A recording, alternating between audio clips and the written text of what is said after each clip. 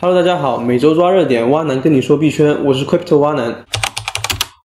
就在前几天几次 AMA 加骚操作的组合联机下 ，STEPN 的时代终于开始走向下坡，真是忍不住吐槽，项目有个好的负责人该有多重要。我大概在今年3月份初期进场的吧，应该算第二波用户。第一波用户都是在2月份之前进去的老玩家，他们的利润都有10倍以上。我的投入本金在SOL链上翻了大约4倍。不过很可惜，转 BSC 的时候一直犹豫，没赶上头矿，栽在了末班车上，回吐了不少利润。这个项目有很多创新和潜力，但是项目方没有控制好局面，才导致现在的情景。接下来我会分析复盘一下这个项目。首先关于个人操作的层面，我认为我这次进场的时机还是挺准的。不过自己平时关注的项目太多，还是迟了1周才开始研究 STEPN， 因为当时对 Solana 的重视程度还不够，如果早1周进去，成本也许会更低。而其次，关于 Move to Earn， 我吸取到的最重要的经验就是，以后遇到这种类型的项目都要有一定的敏感度，也就是嗅觉。一个项目的用户画像决定了他们的未来可能性和用户基数。像运动这种天然的锻炼需求和日常生活结合的非常紧密，以后我们遇到这种容易破圈的项目，一定要有敏感度，可以放下手头的项目，先看一下这类项目的白皮书。然后这个项目还有一个很有意思的地方，就是他们推出了 BSC 版本，这算是一个创新。大家知道 GST 分了2个版本， SOL 链和 BSC 链，项目方的模型设计简直天才，他们通过 GMT 去调节2种 GST 之间的价值平衡。其实关于多链在这里有2个发展思路，一种就是2条链平等，上面的代币价格趋于一致，甚至 GST 直接跨链互通。还有一种就是分层，这次项目方在分链前期的做法大概就是这样的思路。 SOL 作为项目基础层， BSC 作为上层系统， BSC 的鞋其实在这个环境下就相当于 SOL 上的篮鞋。这种做法可以不断的拔高入场价格，开辟新战场，吸引复投，是一个很聪明的构思，但是他们最终没有维持住这个构架，很可惜。我之前一直觉得在 BSC 稳定之后，项目方甚至可能在这个2层构架上再增添一个屋顶，也就是 ETH 层，开放更高的利润来吸引进一步的复投。不过他们在 BSC 层上没控制好局势，导致崩盘。现在回溯到 BSC 链开盘初期，我认为更合理的做法是在 BSC 上开 GMT 挖掘的场景，不然 BSC 的灰鞋收益太高，会严重影响到 SOL 的绿鞋和蓝鞋，破坏了一部分市场需求，等于做了一个重复的场景，没有意义。在现在这个情况下，真是难受的不行。STEPN 是目前链游赛道甚至是币圈最出圈的项目了，运动的天然需求让项目的用户数量有了无穷的拓展空间。不过很可惜，在巨大的金钱诱惑前，项目方没有守住底线，错失好局。目前转型上岸的窗口几乎已经关上了， STEPN 跌下神坛，成为币圈芸芸众生中一个平凡的割韭菜项目。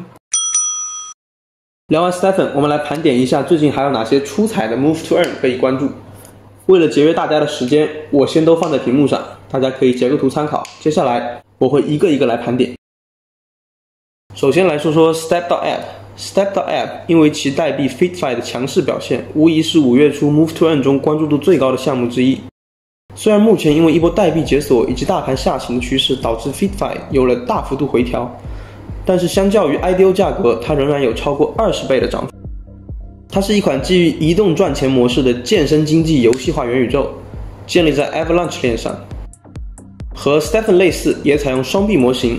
另一个游戏内代币 Calo 和 GST 类似，也是由游戏内赚取，主要用途就是铸造 NFT。FitFi 则是治理代币，总发行量50亿枚，目前流通4.1亿枚，市值大约6000万美金，主要用于质押、锁定、流动性激励、回购代币、比赛门票。我们先来看看代币回购。白皮书上介绍，游戏收入的 50% 将用于回购市场上的代币，玩家可以通过投票销毁回购的代币。质押代币和 LP 代币除了获得质押奖励和流动性激励外，也还可以解锁 Sneak 和 Avatar 皮肤。Avatar 头像在排行榜、朋友圈子和公共地图上可见。除此之外，游戏 NFT 及皮肤交易时将收取 2.5% 的特许权使用费。这也是由 FitFi 支付。从项目方公布的资料来看 ，Step.app 只是他们基于 Step 开发协议的第一款应用。不同于 STEPN， 他们构建了自己的 Fitness Finance 开发协议，基于他们的 FitFi 应用，任何开发人员、团队甚至全球品牌都可以低成本快速部署制作 Web3 FitFi 应用程序。协议 SDK 包括了地理定位技术、NFT 生成和交易功能、用户入口、代币机制等必要的功能。好家伙，这是打算聚合 FitFi 生态中的所有用户做 FitFi 领域里的行业标准。小瓦觉得这项目方格局真的够大。目前 Step.app 已经开启了质押功能，并开放用户注册，预计6月份将上线测试版，第3季度主网启动。如果你对 Move to Earn 还有兴趣， Step.app 是一个值得长期关注的项目。Calo 项目成立时间和 STEPN 差不多，由越南团队制作，项目是建立在 BSC 链上，同样也是双币模型。治理代币 Calo 总发行量5亿枚，游戏代币是 Fit，主要用于升鞋、修鞋、升级鞋子、石头升级和空间解锁。从代币上线时间来看 ，Calo 比 STEPN 更早，但是并没有像 STEPN 一样迎来爆发。Calo 是在5月刚进入测试环节，并已经完成了鞋子的公售，整体市值目前还偏低，但是关注度不错。STEPN 如果倒下后 ，Calo 是一个不错的替代者。Genopets 是 Solana 链上结合 Move to Earn 和宠物成长的项目，在去年8月启动，现在已经开始 beta 测试。持有创世 CCD 或者宠物 Discord DNA 会员或者质押游戏的治理代币 Gen 可以申请参加内测，但内测是删档的，目前还没有产出，纯体验。Genopets 也是双币经济模型，治理代币 Gen、游戏代币 KI， 玩家每日的运动步数将转化为 XP， 也就是经验和 KI。玩家可以通过质押 Gen 来增加每日获取 KI 的上限。Gen、KI 和 XP可以用来升级 7CD NFT 或者直接创造新的 7CD NFT。现在的话，打金有3种方式：第一，在二级市场购买创世宠物；第二，到游戏官网铸造创世 7CD；第三，到官网质押 Gen。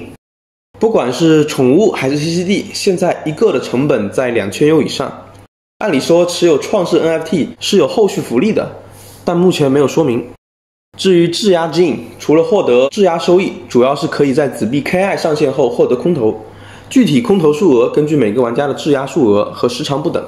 现在 Gen 的币价在 12.7U， 已经质押了近60万枚。官方刚刚公布了普通 7CD 的成本：3个水晶、1个变形种子、5个 Gen 代币和1000个 KI 代币。由于 KI 代币目前还没上线，具体多少钱还不可知。Genopets 玩转是一定要 7CD 的，步数转换成能量，能量再在 7CD 上转换成 KI 代币。进入游戏后可以免费 mint 一个宠物用于战斗，免费 mint 的宠物并不能带来经济收益。目前项目的投资回报率有待进一步观察，感兴趣的朋友可以持续跟进。Dotmoovs 是一款主打运动对战的体育类 App， 目前 App 已上架苹果的 App Store 和谷歌的 Google Play。值得一提的是 ，Dotmoovs 邀请了葡萄牙著名球星飞哥和夸雷斯马代言，并拍摄了宣传片，我们可以简单看一下。Dotmoovs 开发了专有的人工智能系统、计算机视觉算法和检测人体及四肢情况的引擎，通过特有的评分算法来衡量玩家间的比赛胜负。在游戏对抗开始后，你需要打开手机的摄像头，实时记录下全过程，然后由他们的 AI 算法去判定胜负关系。Dotmoovs 的代币是 Move， 总发行量10亿枚，主要用于比赛门票、下注、质押、购买 NFT 等。Move 通证还具备激励对战和承办比赛的作用。Dotmoovs 的比赛项目和 NFT 品类目前并不多，只有 Freestyle Football 和 Dance。但是项目方也在探索更多的体育玩法。除此之外，系统会给新用户空投50个 X-Move 为游戏内的通证，与 Move 等值。想要了解的用户可以进去官网下载注册一个账户体验一下。Dose 和我们前面提到的项目略有不同，它本身是由 OliveX 健身帝国推出的代币，是 OliveX 游戏化健身生态系统的核心。Dose 可以在3个游戏中使用，分别是 Dustland Runner、Dustland Rider 和22 Push-Ups。目前 Dustland Runner 已经开放谷歌和苹果双平台的下载。值得一提的是 Dustland Runner 不像其他 Move to Earn 项目一样得购买 NFT 缴费入场，它是一款零门槛的产品，玩家可以免费开始游戏，用户通过跑步获得 NFT、代币等奖励，以此来升级自己的装备和技能。进而挑战更多的任务，形成一个被激励的健身循环。Dustland Runner 还构建了一个科幻的世界观，用户作为科幻世界中的角色之一，在跑步过程中可以边跑边听游戏背景故事。除了 Dustland Runner，Dose 也在开发 Dustland Rider 和22 Push-Ups 两款健身游戏。Dustland Rider 是即将推出的自行车健身游戏，它结合了 Soul Cycling 和 Dose， 提供了 Cycle for Reward 和 Spin to Win 的全新游戏体验。22 Push-Ups 是一款俯卧撑健身游戏，通过俯卧撑健身去赢得相应的奖励。不过目前两款游戏还没和 Dose 代币体系结合，玩家可以小小期待一下。最后提一下 Dose 的经济模型， Dose 总发行量50亿枚， 35% 的代币将在3款游戏中产出， 20% 的代币作为游戏激励。用户获取 Dose 的方式包括完成剧情任务、解锁场景和每日任务挑战等，满足特定条件还可以获得 NFT， 出售 NFT 也可以获得 Dose。Dose 的主要用途是购买 NFT、升级 NFT 等。目前 Dose 市值不高且零门槛，感兴趣的伙伴可以体验一下。好了，本期就到这里，关注、点赞、评论，这个圈子我带你一起闯。每周抓热点，蛙男跟你说币圈，我是 Crypto 蛙男，我们下期见。